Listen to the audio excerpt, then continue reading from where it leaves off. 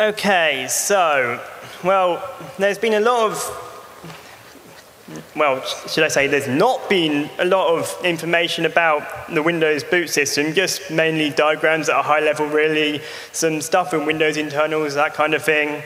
So basically, what I'm going to do is I'm going to basically mention exactly what a Windows boot application is, basically explain what security features there are, namely security mitigations and actual features added for security in chronological order, and I'm going to go through all the bugs that have ever been found. And I'm talking about the Windows boot application starting from Windows Vista onwards, so anything XP and before is out of scope here. So the Windows boot environment contains a number of applications. They're just PE files with a special PE subsystem. But as you probably know, the boot manager can load straight from the EFI environment because it's linked with a stub that sets everything up from the EFI environment and then calls the actual entry point. And there's this library that is everything's statically linked with, which contains everything it needs to do that isn't application specific. All boot applications officially released by Microsoft are linked with this library, which keeps getting bigger. Just in the next Windows 11 release, from the previous Windows 11 release, it's basically had its biggest increase since Windows 8. So, let's talk about where security mitigations aren't. You may have seen a tweet going around about how if you were exploit god in the 90s, your old skills are still useful because bootloaders don't have any of this stuff. Well, it has no stack cookies. There's also no physical ASLR. Well, kinda. It depends what the UEFI firmware does, really. But even then, when a boot application knows another, it'll just load it at the lowest possible address, which can be changed. It can by settings, and until very recently, if a boot application loads another, there's no memory protection.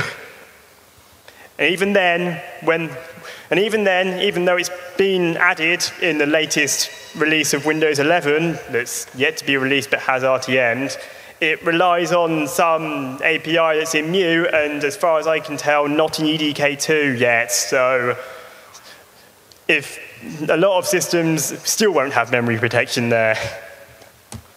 But however, there are some things that have been done well. For example, the heap implementation is actually hardened.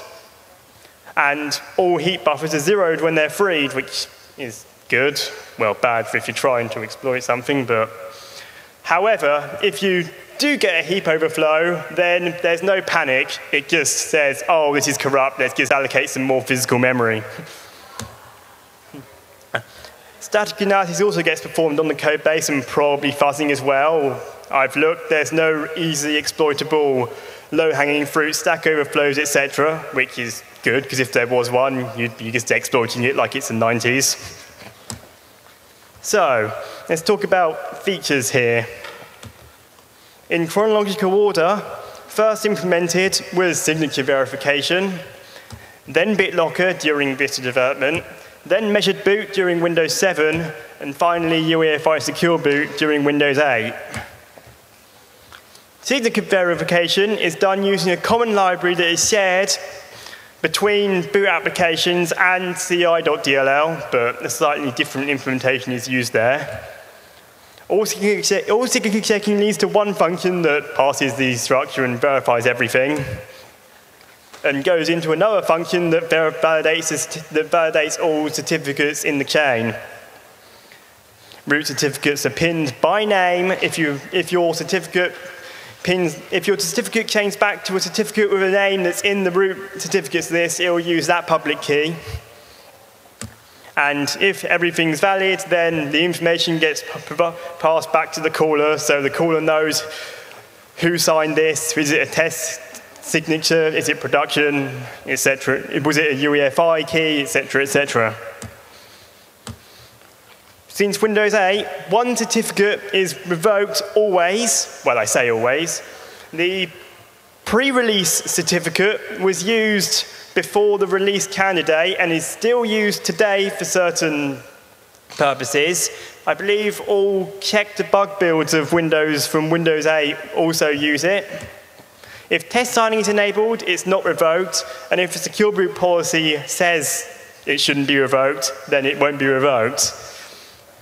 However, if your binary is flight signed, then it will ignore that revocation, and in fact will ignore any certificate revocation if it changes back to that certificate, even if it's revoked by DBX or something.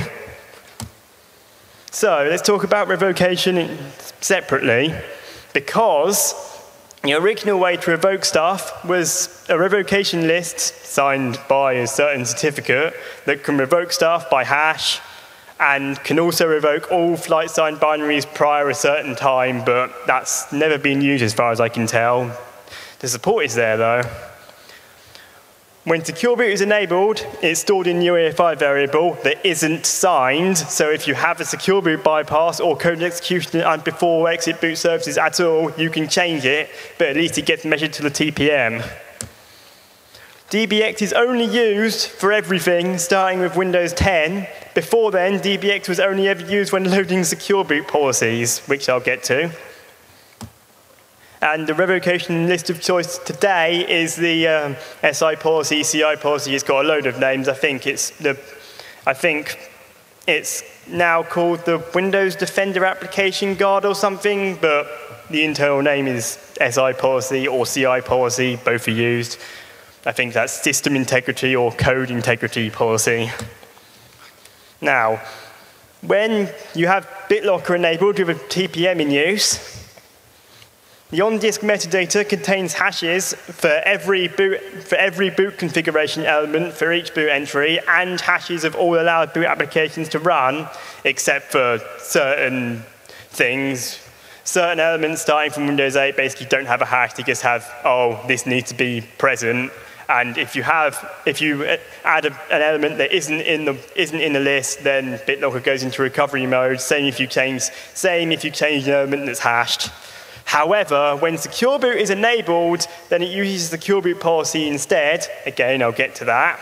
But that means it's now a block list, a strict block list rather than an allow list, and you can change boot elements however you like. And the key table is stored in memory, and its physical address is passed across by an internal boot element.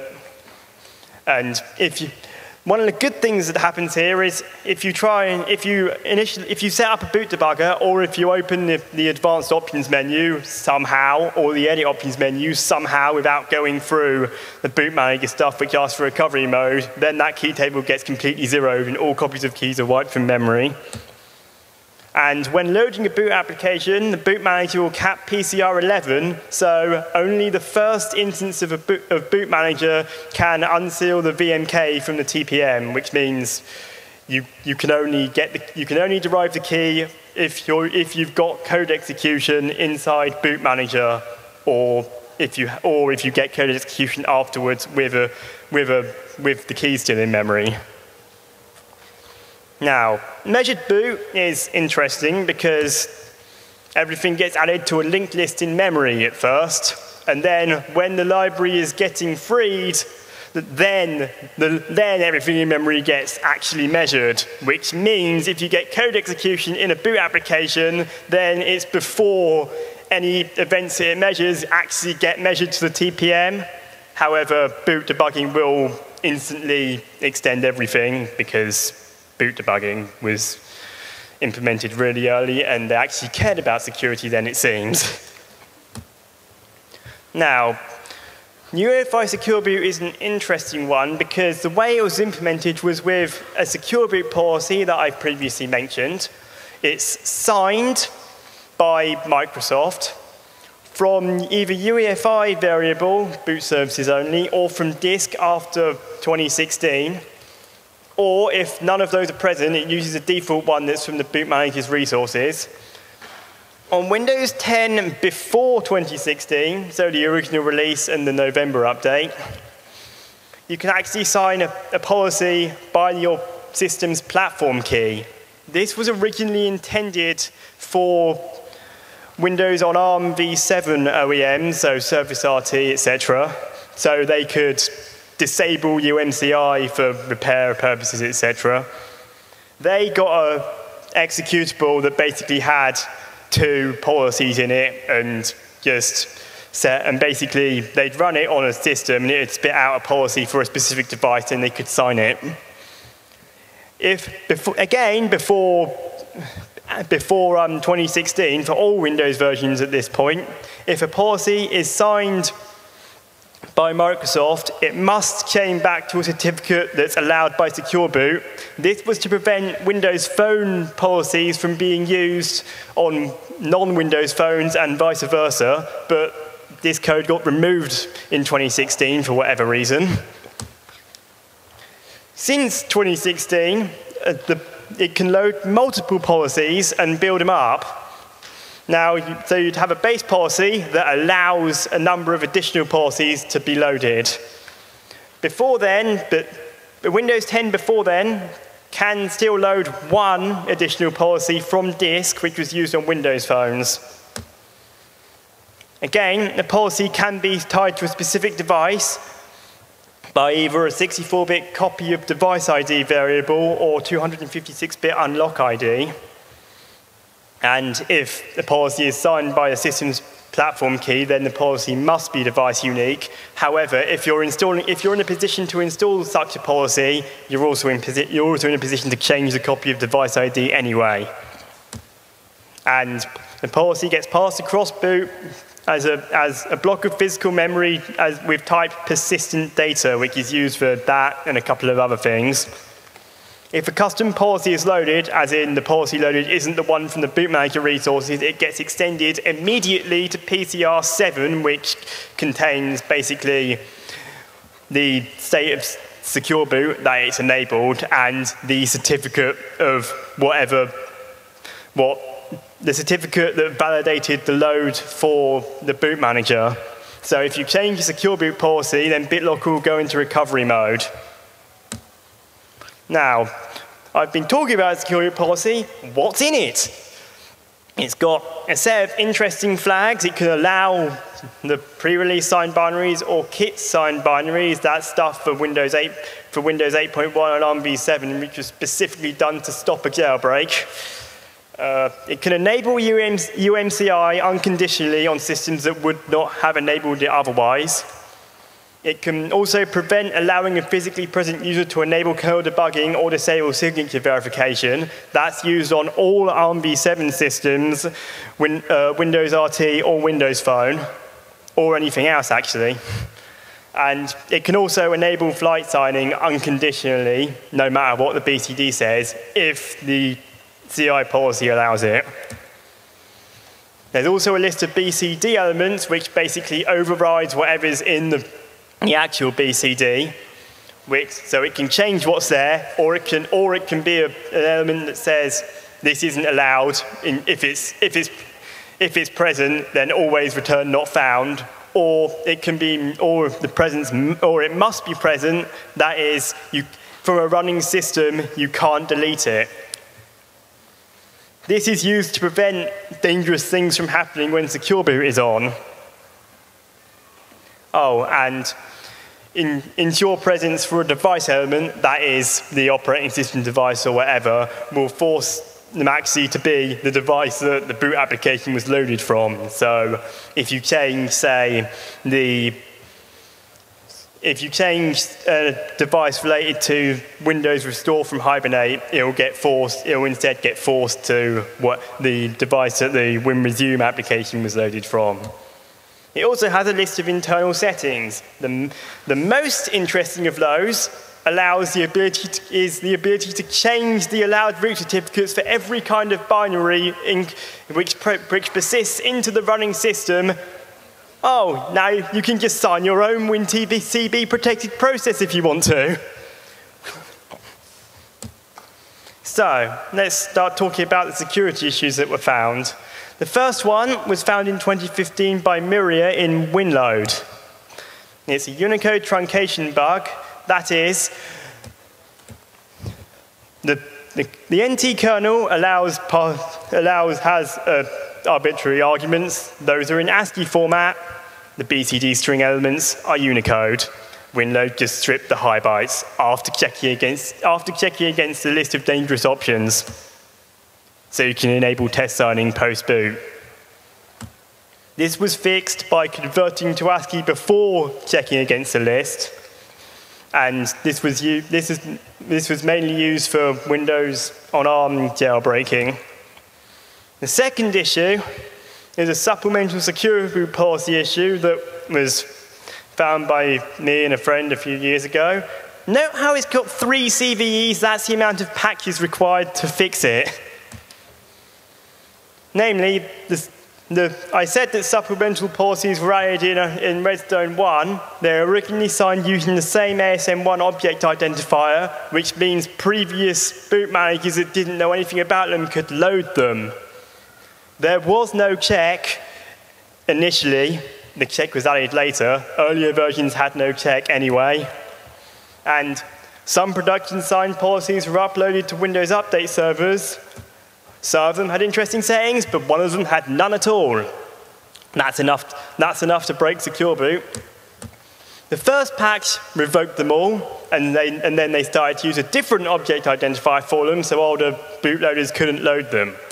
The second patch revoked all the vulnerable boot managers that could load a policy from disk because they could actually do something about the UEFI variable, because it was boot services only, whereas they couldn't if it could load from disk. The third patch rotated the variable, so it uses a new name now, so any vulnerable binary cannot load any policy. But because the old one was revoked by writing an authenticated value to it, this relies on OEMs actually implementing the UEFI firmware properly, and several did not.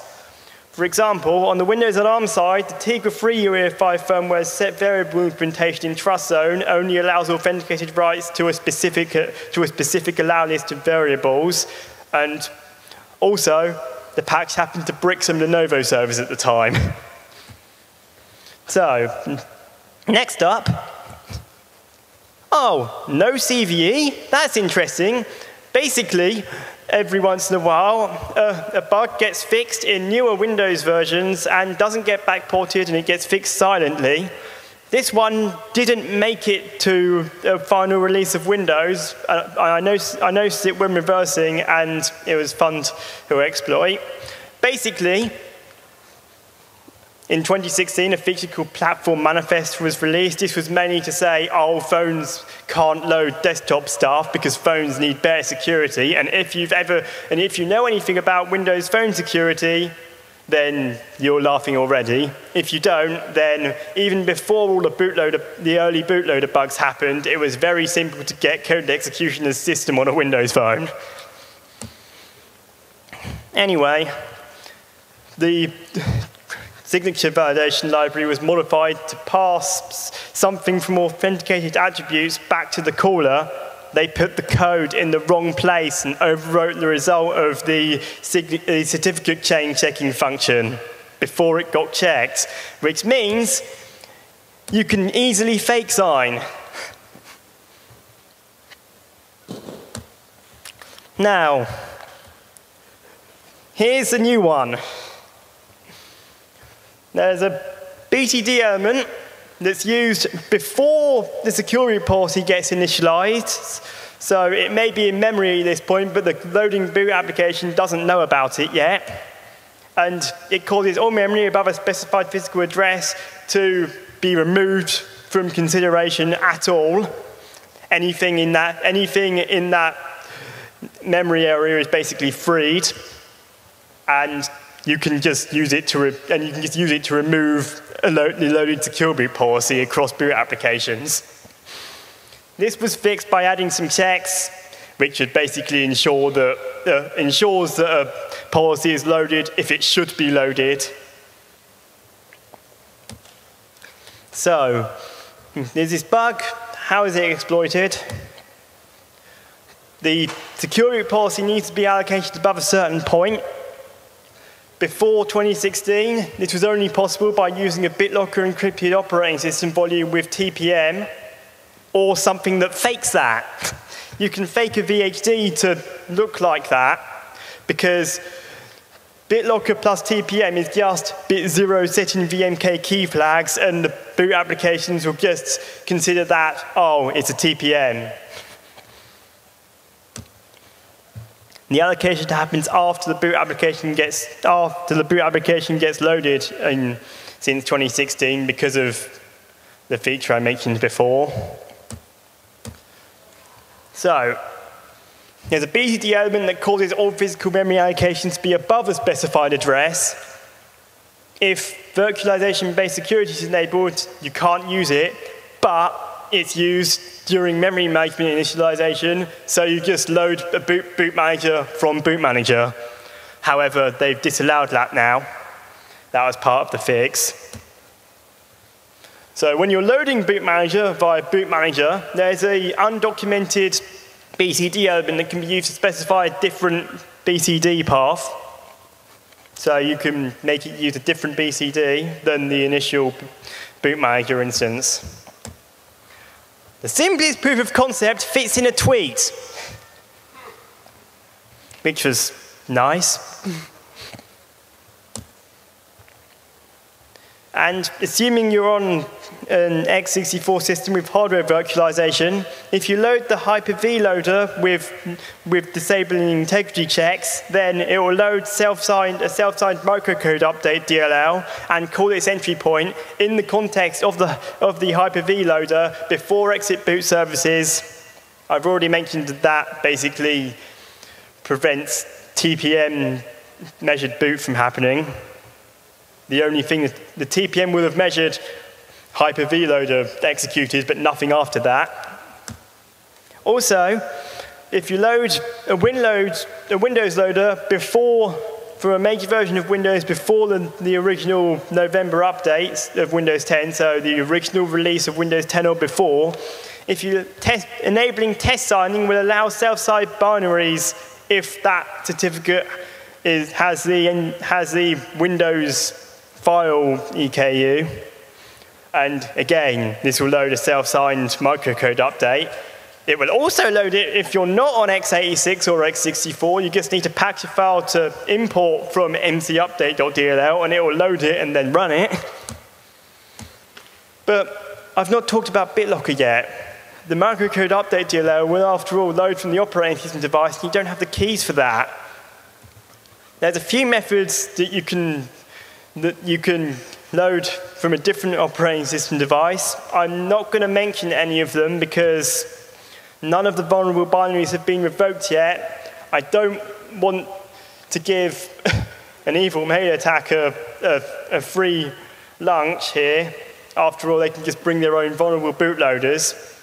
Of course, if all the vulnerable binaries get revoked, that's almost 10 years of vulnerable binaries, including Windows installation and recovery media and backups.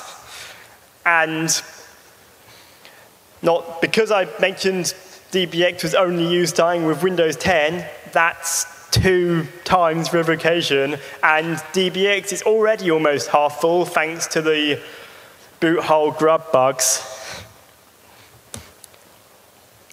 Given that code execution is obtained in the second stage boot application, it's essentially a bootkit that is executed after the user has entered any second factor for a BitLocker volume.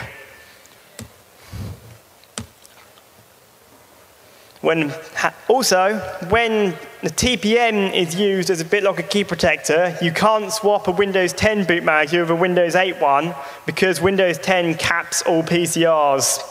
So that the unseal will fail. However, you can gain code execution in Windows 8 boot manager, disable virtualization-based security, and then exploit with a Windows 10 one. I'm going to switch to a video that shows BitLocker key dumping in a VM. No, not there.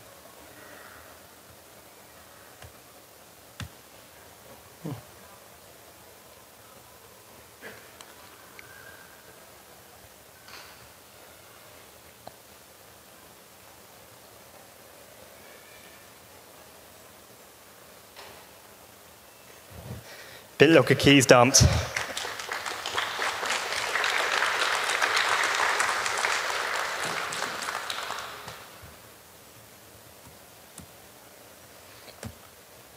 Additionally, I said that the boot manager was disallowed to be loaded from a boot manager. They also disallowed the Hyper-V loader, except they changed the original file name in 2016. Oh yeah, that patch caused Hyper-V loading to fail because they stopped it from running. Yeah.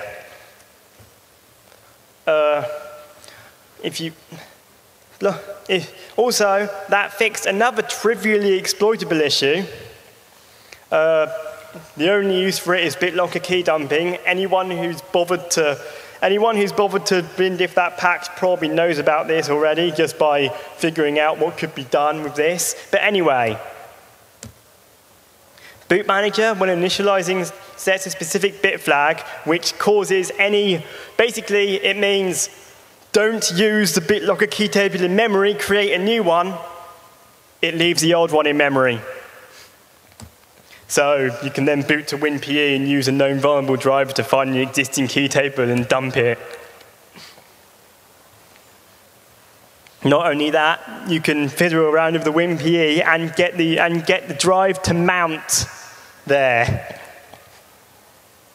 As you can see, there's WinPE with the operating system volume unlocked, yet it's only got TPM as key protector. So what can be done with this? You always want to use legacy integrity validation for BitLocker. There's a registry entry. And you want to configure it to use PCR 0, 2, 4, 7, that's the non-default one, and 11. So any change will cause BitLocker to go into recovery mode, and Secure Boot will also be enabled, providing its benefits. If you trust Microsoft, Secure Boot will always be bypassable unless all vulnerable binaries are revoked. Of course, Microsoft is in charge of all the revocation lists, but the keys will be rotated in 2026, so maybe we can wait for that. Oh, and there was a bug that was fixed last month. Let's take a look into that. It's an issue in legacy BitLocker integrity validation. Somehow I didn't notice it before the patch, amazingly, because the implementation was completely incorrect. They walked associated options and used the wrong base for the offset, so it was reading some other data. So potentially an attacker could add boot options for an application entry without them being hashed or known about by BitLocker. That bug seems to date back to Vista Service Pack 1. I have no idea who discovered it. There was no mention of any discoverer. Probably it was just revealed anonymously. I've been diffed it in 5 minutes. If you have questions, then I'll be around. How much time do I have left? 10 minutes, but we are not doing for a day here. Okay. So I'll be around Miller Ways or FieldFX.